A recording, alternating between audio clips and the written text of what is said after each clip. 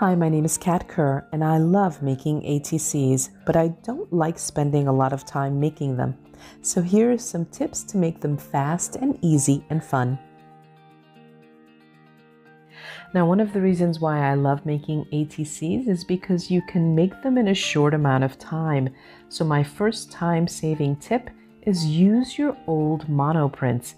Cut them down to 2.5 by 3.5, which is the ATC size.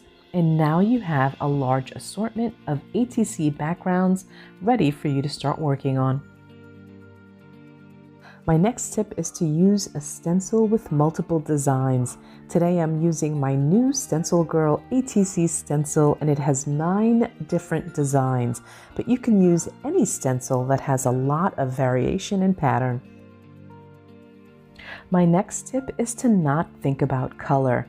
Don't worry about which colors to use. Instead, use the colors that are already on your palette. They might even be on your table already. My only suggestion is that you start with your cool colors first. Trust me, some of these will work and some of them won't. The goal is to just get started and to work on multiple ATCs at a time.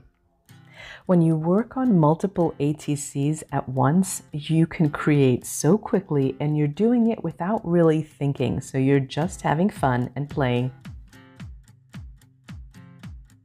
Now, when it comes to your color palette, it's also a great idea to work with a small palette. So I started with these cool colors, and here I mixed a little bit of titanium white with one of the colors just to give it a different shade, but I'm still working with the same color palette.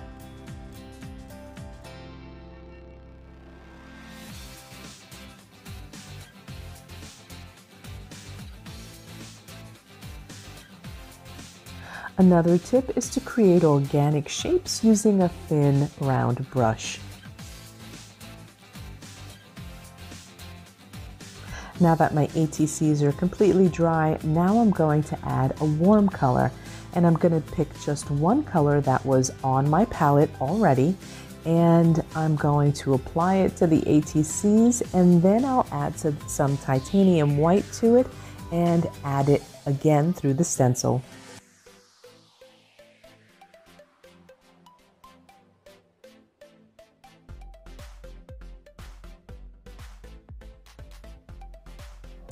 My next tip is to add highlights and do some mark making with a black fine tip permanent marker, and then I switch over to a white Sharpie.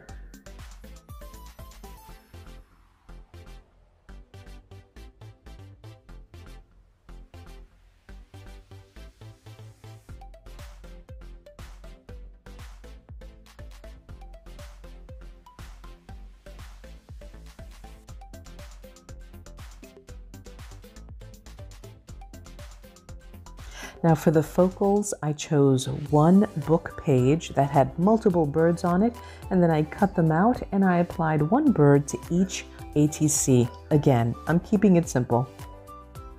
I finished up the ATCs by using that white Sharpie again, adding a title, and these are done.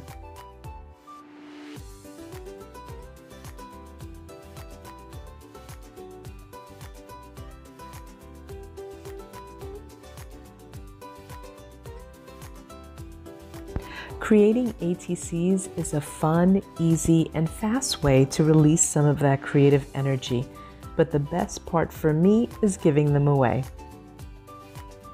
Make sure you check out the wonderful assortment of ATC stencils over at StencilGirlProducts.com. Thanks for watching.